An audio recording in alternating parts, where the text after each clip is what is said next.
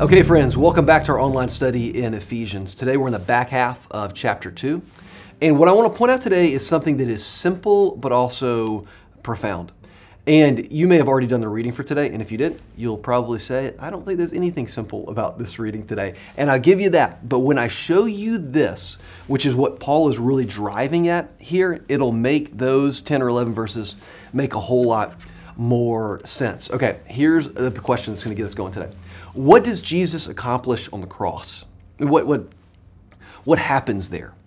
You probably immediately think about how, in our understanding of what accomplishes on the cross, we focus on the fact that it's God's means of reconciling or fixing the relationship between us and God. Huge part of it. But Paul sees something else also. He sees that because of what happened on the cross, not only can we be reconciled, made into a right relationship with God, but also that we can be reconciled with each other. I mean, go back all the way back to the beginning of Genesis. Go back to the garden. What happens in the garden? There's a dual problem. After the fall, they eat the apple. After the fall, it fractures the relationship between Adam and Eve and God, but it also fractures the relationship between Adam and Eve. You've got a problem where not only are things off kilter between humans and God, but things are off kilter between humans and other humans. And what Paul sees is that on the cross, not only is the relationship between us and God reconciled, but also that the cross is the means by which our just human relationships can be reconciled also.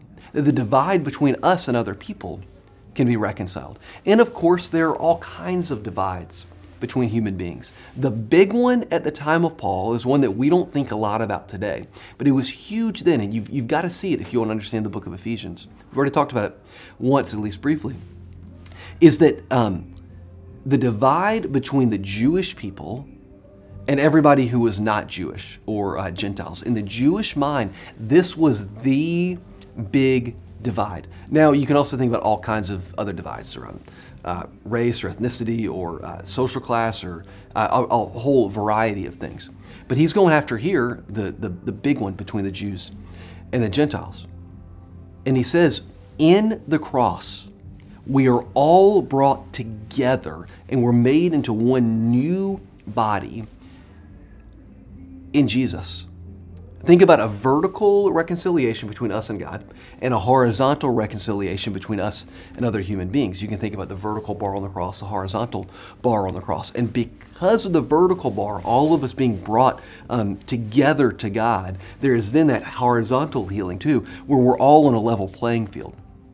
Paul will later go on to say, look, in the kingdom, underneath like the shared lordship of Jesus in his body, there's no longer Jew or Gentile. There's no longer male or female. There's no longer even slave or free, meaning we are all on a level playing field together. And if you're all on a level playing field, then we can be reconciled. Our relationships can be healed.